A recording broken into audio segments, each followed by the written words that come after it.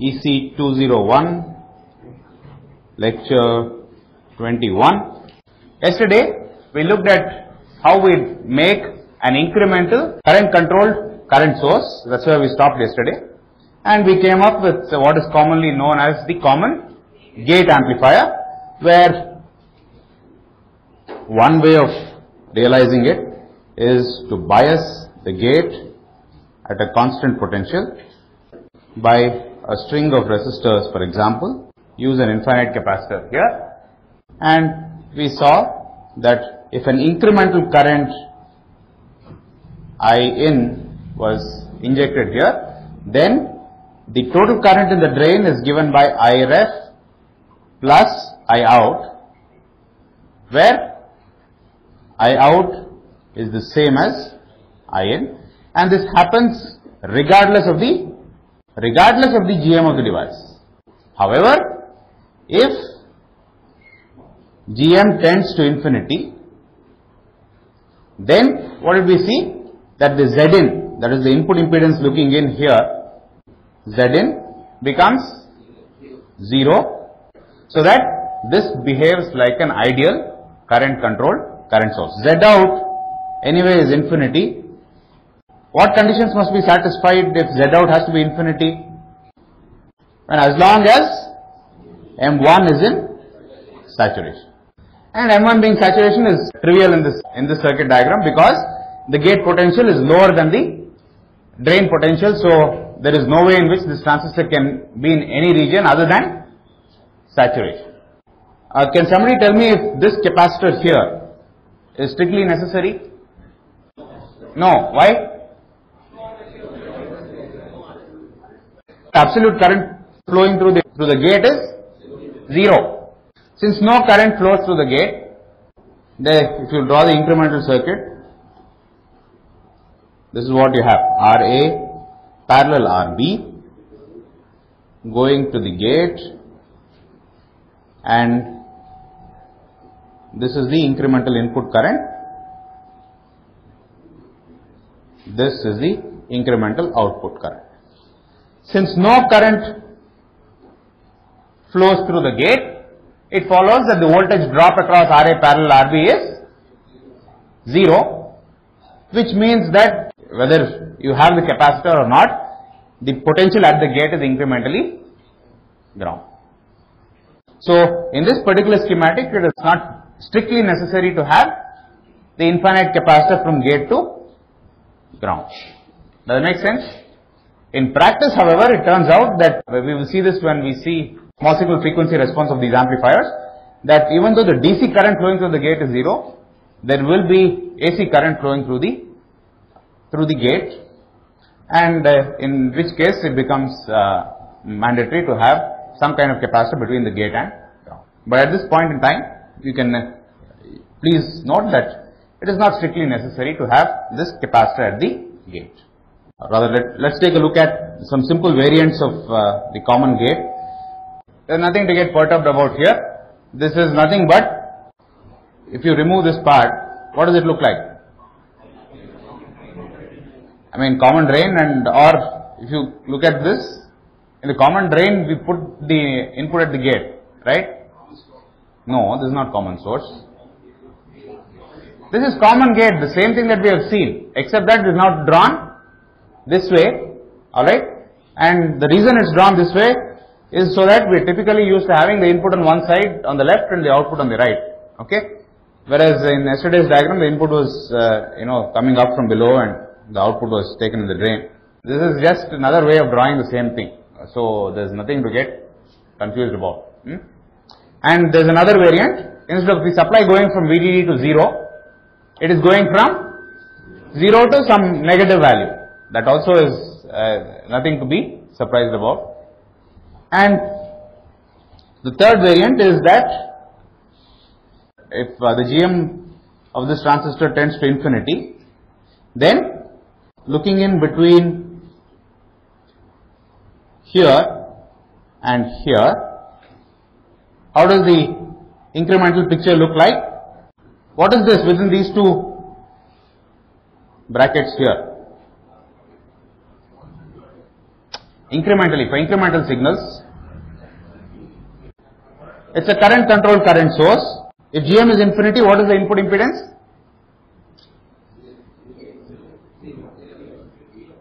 We know that if GM is infinity, the common gate stage behaves like an ideal current controlled current source, and the input impedance of an ideal current controlled current source is 0. For incremental signals, the stuff within the green brackets looks like this. If this current is IN, okay, we have now a current source I out, where I out is equal to IN. That's the equivalent of the stuff within the green brackets. Does it make sense? This is nothing but a current controlled current source with a gain of 1. The input impedance is 0, the output impedance is infinite. And we see here that the output port is connected also to incremental ground. And what do we have? What is the incremental equivalent circuit of this chap? A Vs and Rs. The capacitor becomes a short circuit. So what can we make any comment about the ratio of incremental output voltage to Vs? It's nothing but 1 by Rs. Now in practice, what did we see? GM cannot be made infinity. If GM is not infinity, what will be the change? Zn becomes equal to 1 over Gm, in which case what happens? What is I out by Vs? 1 over Rs plus 1 over Gm. Now another way of looking at the same thing is to draw a Thevenin equivalent here, in which case this becomes an incremental current source of Vs by Rs. This becomes Rs. Let's call this chap In. Let me call this Is. It's easiest. I out by Is becomes what now? If Gm is infinity, what happens to I out by Is? We come back to the old case. Gm is infinity. So for Gm tending to infinity, what is I out by Is? 1. Why? Both terminals of the resistor are sitting at Rs are at ground, so there can't be any current flowing through it. So Vs by Rs actually flows into the transistor, which flows out. So what is the utility of a current controlled current source? What is it doing? What is the current controlled current source doing for you? What we had here was a poor current source. Why is this a poor current source? What is the definition of a good current source? The current shouldn't change if the voltage across it changes. And this is a poor current source because, the moment I increase the voltage across this green oval, the current will change because of the finite output impedance Rs. Now, the current here is the same value as Vs by Rs, but with a difference. What is the difference? If you thought of this as your output, you can see that since the looking in impedance here is infinity, we see that whatever you do here, even if you put a resistance here, the current still remains the same. In other words, the current controlled current source has the utility that it can take a lousy current source and make it look like a ideal current source. Does that make sense? Just like a voltage controlled voltage source will take a poor quality voltage source and make it look like a ideal voltage source. Why? Because the voltage controlled voltage source doesn't draw any current from the input. So if you take this poor voltage source with a lot of internal impedance and make that the input to the voltage controlled voltage source, the voltage controlled voltage source will not load the source itself, but it will produce a voltage which is the same as the source voltage with zero output impedance. So regardless of what load you put present at the output of the voltage controlled voltage source, the voltage will remain the same. So in effect what you have done is take a poor quality voltage source and make it look like a ideal voltage source. This is the exact dual situation. You have taken a poor quality current source whose current would vary all over the place the moment you either put a load across it or you varied the voltage across it. We take this, make this the input to a current controlled current source, and an ideal current controlled current source is one which has zero input impedance. In other words, the input voltage of the current controlled current source is zero. So there is no voltage drop across the internal impedance of the input current source. So no current is lost through RS, and all this current flows into the CCCS, which is pushed out. Thanks to the way the circuit works, the output impedance is infinite, which means that looking at this port, you can do whatever you want here, but the current will still remain equal to IN, which is Vs by Rs. Does it make sense? So in practice, as I said, we cannot have infinite GM. There is always some limit to the GM, but we generally agreed that if the GM is large, the output current becomes equal to the input current if GM is sufficiently large. So let's see what that large means. So if GM is finite, what can you redo the calculation and tell me what I out by IS will be?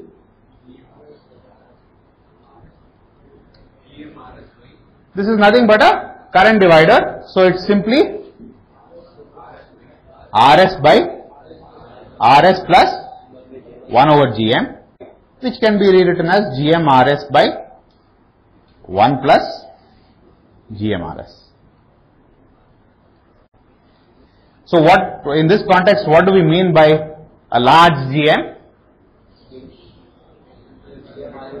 A large GM means GM is much larger than 1 over RS.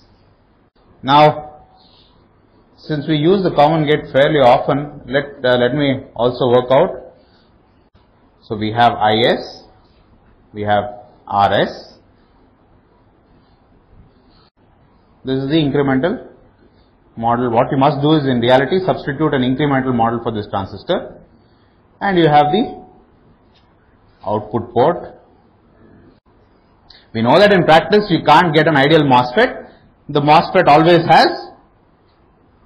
We know that because of this channel length modulation, the output in the saturation region also, the MOSFET current in the drain is not quite independent of VDS. There is a small slope of current versus the applied VDS, and that basically means that the MOSFET is modeled now as not just an ideal current source at the output, but a current source with a output resistance. And how would I find the value of that output resistance? How would I determine the output impedance of the MOS transistor when it's in saturation? Yeah, so what all do I need? I need to find dou ID by dou VDS, which means I need ID as well as lambda. So if I replace the transistor with its incremental equivalent, what should I get here? This was the transistor. I am going to replace this by its incremental equivalent circuit. What is the incremental equivalent circuit of the transistor? This is for incremental signals, this is the gate, okay? This is the source, and this is the current source between the gate and source, and if the transistor has got a finite output impedance, there is also a output impedance RO. This is GM times VG minus. Please note that the incremental drain source current is related to the incremental gate source voltage. It is not related to the absolute potential of the gate. So this is incremental VGS. Okay. The gate is grounded. All that I am trying to do is replace the MOSFET with its incremental equivalent circuit. Alright. And this is the gate, this is the source, and this is the drain. And all that I have to do is replace the transistor with this corresponding equivalent circuit. We need the current source is between the drain and the source. The current source also has a finite output impedance RO. And if I call this incremental voltage Vs, then what must be the strength of this control source? This is Gm times Vg, which is 0, minus Vs. So in other words, the circuit simplifies to Is, Rs, minus Gm Vs can be redrawn as a current source of value Gm Vs flowing in the opposite direction, and this is RO. And we are interested in finding the input impedance, gain and output impedance of this current controlled current source.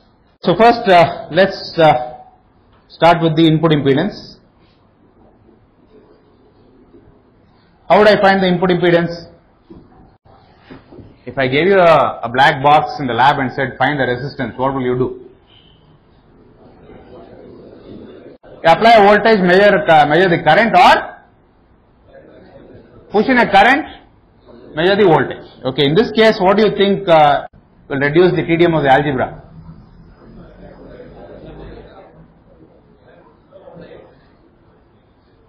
So this is the equivalent thing. RO is connected to ground on this side. Okay, please note. So RO is connected to ground. This is Gm times Vs.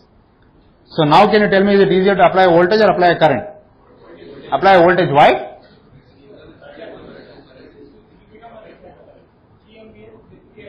One thing to understand is that when things all come together in parallel, it's always easy to apply a voltage because the currents are all added together. It's very straightforward. Okay, it's easy to compute conductance and then take the reciprocal to get the resistance. When branches all appear in series, it's always easy to push in a current. So the same current flows through all the branches. You can find the voltage drop across each branch and add up all the voltage drops to get the total voltage, result in a computation of the resistance in a straightforward manner. So here the strategy should be to compute the input conductance, find the resistance by taking the reciprocal of the conductance. As somebody pointed out, what is the input conductance? R0 cannot appear in the, if I apply a voltage V current flowing through here, Vs by R0, what is the current flowing there? It's GmVs. So the total current flowing is GmVs plus Vs by R0. Incremental conductance is nothing but Gm plus 1 by, the next thing is to find the output impedance. And to find the output impedance, what should I do? I should de-energize all the independent sources in the network. What are all the independent sources in the network? Is. So what should I do? I should make Is an open circuit. So this becomes the GmVs, Vs, and I am trying to find the output impedance here.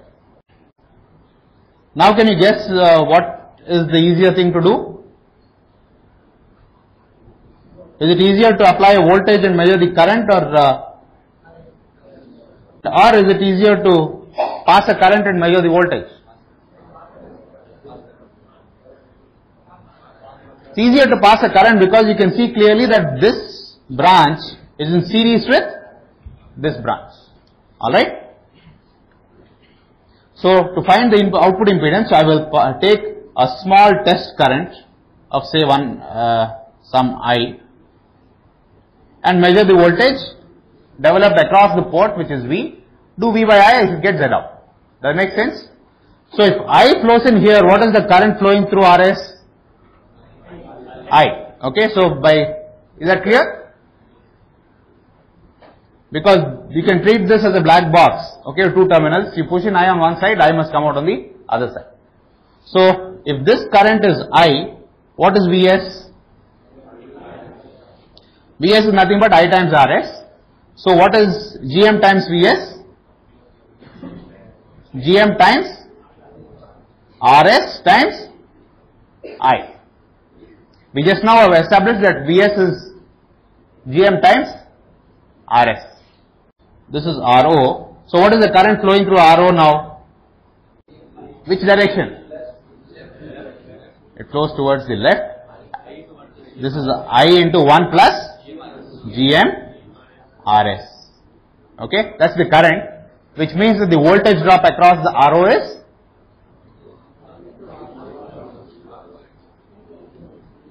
this is the current, so the voltage must be I RO times 1 plus Gm Rs. So, what is the output impedance? The output voltage is nothing but I times Rs plus IRO times 1 plus Gm Rs. Okay. So, the output voltage is IRS plus I times RO times 1 plus Gm Rs. This divided by I will give me the output impedance. So, I can get rid of I throughout and get the following, which is I can rewrite this as Rs times 1 plus Gm RO plus, this is the final expression. If RO tends to infinity, which is what you will get if you had a transistor without any channel length modulation, or the lambda was 0, then the output impedance is infinity. Okay, this is what we expected in the first place. That makes sense. Okay, because if RO is infinity, this chap here is not there. This guy would be an open circuit, which means that you just have a current source looking back, which means that the output impedance is infinite. So that makes sense. Okay. With a finite RO, what is happening? And this is not fundamentally important. Let's look at this chap. What do you observe? What is Rs? Is the output impedance of the lousy current source that you had put in. And what is happening looking in at the output of the CCCS?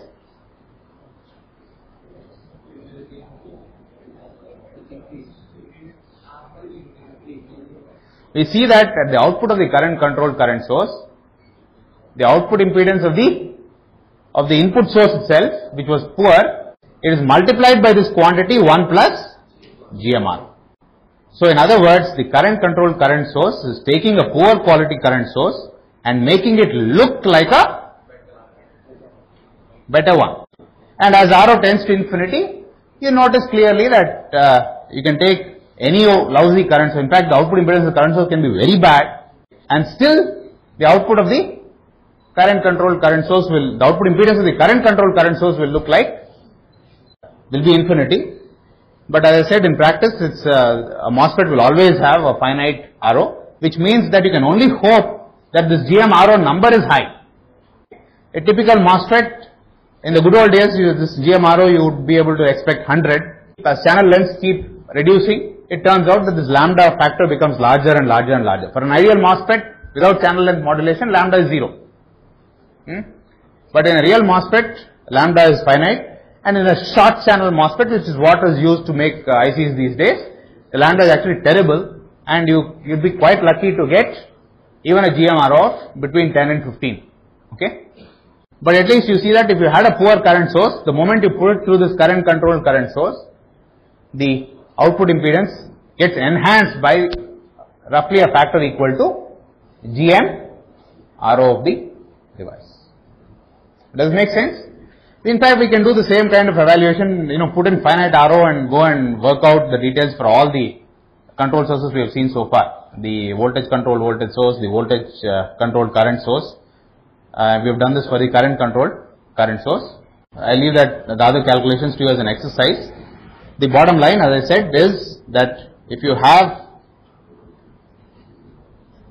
a common gate stage like this, if this was RS and this had a GM and an RO, the looking in impedance here is approximately GMRO times RS. This approximation makes sense when GMRO is very large. If the GMRO is very large, you can neglect the 1 in this expression, and so this approximately becomes equal to 1 plus GMRO is approximately GMRO, and GMRO times RS, if it's much larger than RO, then a reasonable approximation or a first cut approximation to the output impedance is that it is the output impedance of the original current source multiplied by GMRO. Please note that now I am not going to go on working out the swing limits for the common gate and all that. It's all pretty straightforward. I have already discussed it for 2 cases. Whenever you want to find swing limits, you just find the first thing to do is obviously to find the operating point. Then you will be able to find the small signal equivalent for every nonlinear element in the network. Okay. So in this case we are dealing with MOSFET. So you replace the transistor by its small signal equivalent circuit.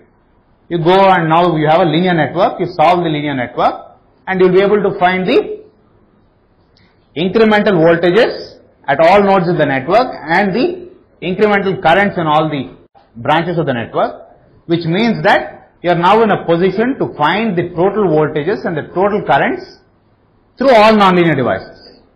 Then you make the approximation that the total voltage and the total current remain equal to the quiescent value plus the incremental value, even though the signal is not exactly small. And I showed you why this makes sense, because it gives you a quick first order estimate of the limits of beyond which the output of the amplifier will clip so badly that it is useless. And once you have made this approximation, to find out the limit of the input for which a given transistor goes into the cutoff region, you just have to equate the total drain current, which is the quiescent current plus the incremental current, to 0. And to find the limit at which the transistor goes into the triode region, you have to equate the total drain current, drain voltage minus Vt must be equal to the total gate voltage.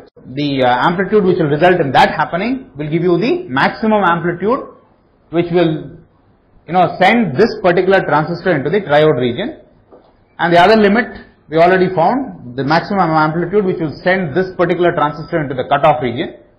The maximum input amplitude, sinusoidal amplitude, which will result in the output being clipped either at the top or the bottom, is the minimum of these 2 limits. Now if you have several transistors in the circuit, what will you do? In all our circuits, so far we have seen only 1 transistor. Now if we have many such transistors, if you have a circuit with, as we go along, we'll be able to put many transistors in a single circuit, which means that what will you do? You do it with experience you will be able to figure out quickly which transistor is most likely to limit your swing. But even if you don't know anything about how the circuit works, you should be able to follow this straightforward procedure and find the swing limit for the maximum amplitude for every transistor by using the method I have just described. And now if you have many transistors, you will get a different limit for each transistor. So what will you finally choose?